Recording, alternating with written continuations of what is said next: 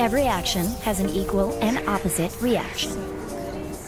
Emergency rooms are kept in business by people who've learned that lesson the hard way. You made waffles in our kitchen. Oh, not me. Your sister in between weepy phone calls with the fiancé.